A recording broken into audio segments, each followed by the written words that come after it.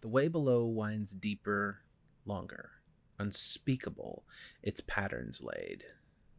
The lost, forever damned to wander. This thing a quiet madness made. Hi, I'm Doctor Cimmerian, not a real doctor, and today we are going to do a short summary, hopefully short, of SCP-3935, This Thing a Quiet Madness Made.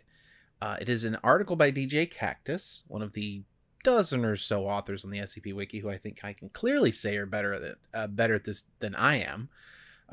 There are probably others, those are just the ones that I know of. And today we're going to talk about SCP-3935. And this is, if not one of his more popular works, because he has incredibly highly rated stuff, so even a plus 500 work isn't one of his more popular rated works. It is definitely one of the works on the wiki I think that a lot of people see as particularly good horror. And I'm not a big fan of horror on the wiki generally, but I actually liked this one. We're going to go over just a couple of basic details from the description. It's an SCP-3935 is an extratemporal, extraspatial, non-Euclidean space located beneath Salvation High School in Salvation, Indiana. That's the most of that you need to know specifically. When it says extratemporal, extraspatial, and non-Euclidean, these are just a combination of factors that make it essentially an eldritch location. And I'm aware that the term non-Euclidean is misused constantly in cosmic horror stories and on the SCP Wiki in general. But technically, this is describing it as extraspatial, extratemporal, and non-Euclidean. So, but regardless, this is dealing with an eldritch location. The SCP is, at its core, about probably, let's say, two things. First of all, the shame that you get in small-town America for being a person, especially in religious communities. Even the name of the high school, Salvation High School in Salvation, Indiana, implies a strongly religious sort of background to the city.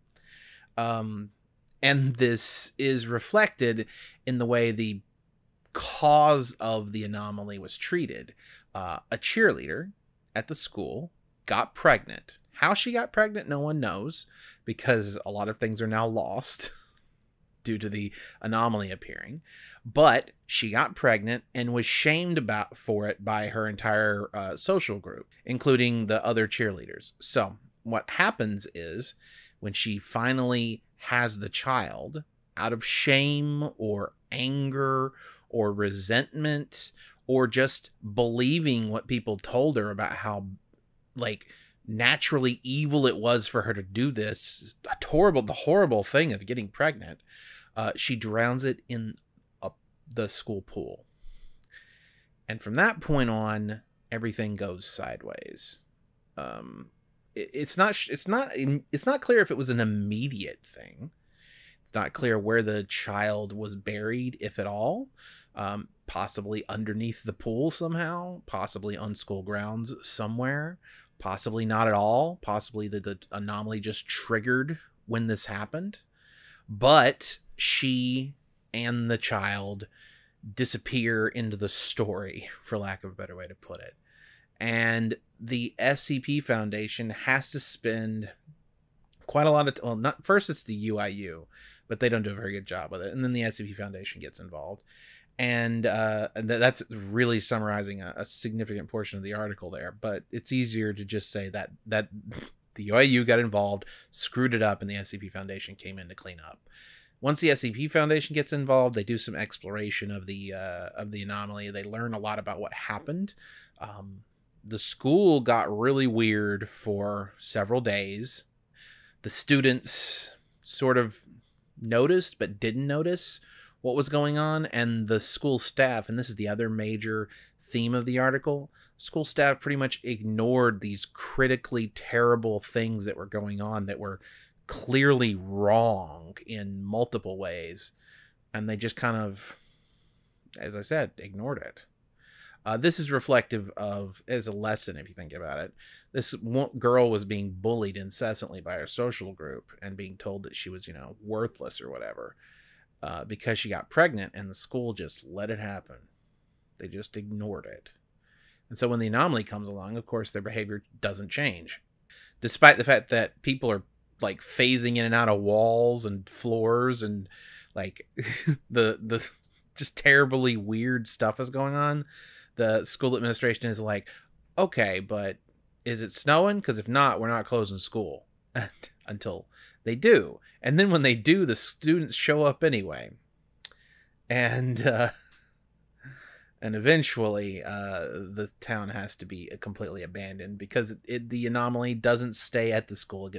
It starts at the school, probably starts at the pool where the thing has been drowned. And then it gets worse and bigger until it encompasses the entire city. And that's essentially it. I mean, if you leave the article open long enough, you will hear my voice in your left ear saying, hello? And that's a major plot point of the article, that there's some entity that's constantly saying hello. And that is probably the spirit and or eldritch abomination that is creating this terrible cursed area. But this, again, isn't particularly clear. It's meant to be unclear because it's so weird what's going on here that, you know, you can't get in and find out exact details. Thank you very much for watching. If you enjoyed the video, scroll down and hit the subscribe button. I'm thinking about continuing to do more SCP summarizations like this, where basically I just recall from memory with a little bit of, you know, like just reading the first sentence of the description can be helpful. But like just recalling from memory what I know about an SCP article. I picked this one from the suggestions in the last video because I'm already familiar with it. But there are other articles on the SCP Wiki that are quite long that people might be interested in seeing a summary of as well. So if you have something in mind, let me know in the comments down below, and I will give it a look. And even if it isn't something I've read before, maybe it'll be a good excuse for me to read some stuff on the wiki. I don't always have time for that anymore, and it'd be nice to have a reason to do so.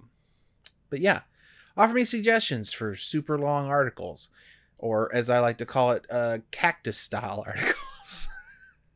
He is a very, very good writer, but him and I have completely different... and it's funny because we've collaborated quite a lot. We have completely opposing like viewpoints on how to create fiction on the SCP Wiki. He creates these amazing short story to novella-length articles, and I'm like, I think I'm just going to stick to the flash fiction because it's way easier. And he's also better at it than I am, so, you know, that helps. Anyway, thank you very much for watching.